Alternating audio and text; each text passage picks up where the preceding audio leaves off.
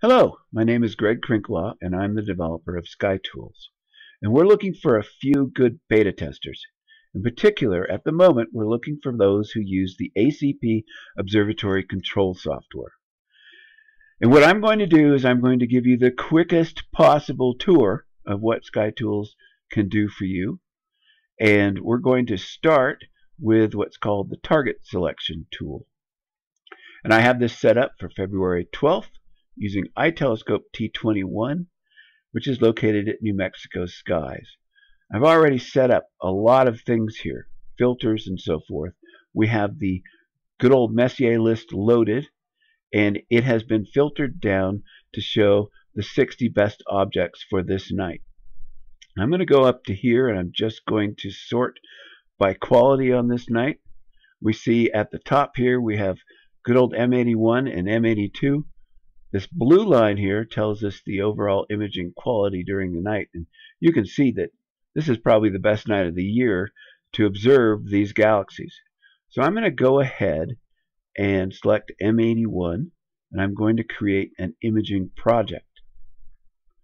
I'm going to assign it to my generic observing program. Things are already filled in here for iTelescope T21. It's a general purpose imaging project. This is all pretty straightforward and generic, so I'm going to move on to the Composition and Tiles tab here. There are two faint galaxies near M81. I'm going to nudge this up here to the left to include them.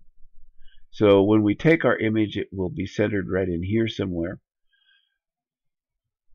If this was a large target like the Andromeda Galaxy, I could set up a series of tiles here to cover the whole thing.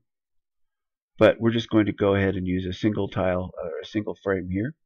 Next thing we're going to do is set up our exposure goals. I'm going to do this by signal to noise ratio. And I'm going to expose for the main extent of the galaxy. And I'm going to have a goal of an SNR of 30. And we're going to do a basic LRGB color image. And here we've got it set up for bin 1. This column here is telling us that compared to the luminance, the red filter is going to take 3.6 times as much imaging time. The green filter is going to take 4.4 times as much imaging time. And the blue is going to take 5 times as much imaging time to reach the SNR of 30 that we wanted. So what I'm going to do is I'm going to use a trick. I'm going to go in here and customize each of the color filters to bin 2. Here we go. We could do other customizations as well. Now they're close to the same amount of imaging time for each. And I'm going to close that, and we are going to move to the scheduler, and here is already preset up for our same night of February 12th, and these are all the imaging projects that I have in progress. They're all Messier objects in this test, and here is M81, which we just added. We notice up here that it's green for most of the night. This is the highest quality that M81 can get. And I could do a lot here, but I'm just going to go ahead and click Auto Schedule. We sit back and wait for a second here.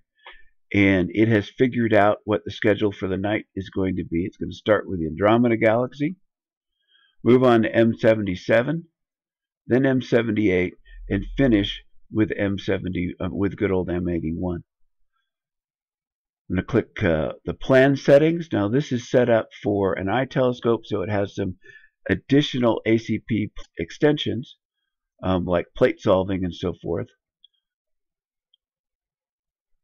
And I'm just going to add a plate solve, and then I'm going to save the plan. It's already suggested a name for the file, and here it is in Notepad. So that quickly, I've created a plan for most of the night. If I had more imaging projects that went into the early morning hours, it would have planned the entire night. Here it is. We just use it with ACP. What do you think? I've skipped over a lot of things here. There are, of course, all sorts of charting options and tools for keeping track of events in the sky and ephemerides and so forth. If this intrigues you, I would like you to consider being a beta tester. We have this set up for an eye telescope, but what we need to do is broaden it out a bit for all ACP control software users. So I would like your help with that. I would like you to give me suggestions and ideas on how to make this work for you.